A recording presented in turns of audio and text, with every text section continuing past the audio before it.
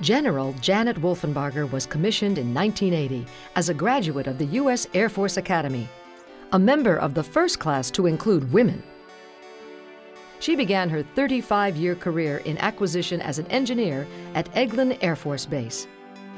With a master's in aeronautical engineering from MIT, she played key roles at all levels in 3 important Air Force weapons systems: F-22, B-2, and C-17.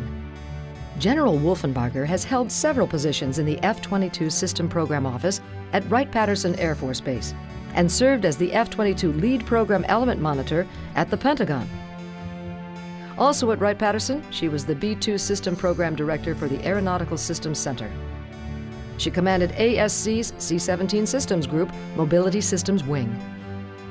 At the Pentagon, the General was the Services Director of the Air Force Acquisition Center of Excellence.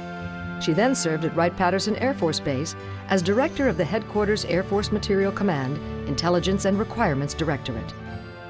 General Wolfenbarger shaped the U.S. Air Force's acquisition processes during her multiple assignments at the Pentagon and Wright-Patterson Air Force Base. She led the Air Force Material Command's transformation efforts and streamlined the organizational structure. General Janet Wolfenbarger's military career culminated as commander of the Air Force Material Command, where she was responsible for more than 80,000 members and a $60 billion budget to provide critical warfighter support through weapons systems management, test and evaluation, depot maintenance, and supply chain management. She retired on July 1, 2015.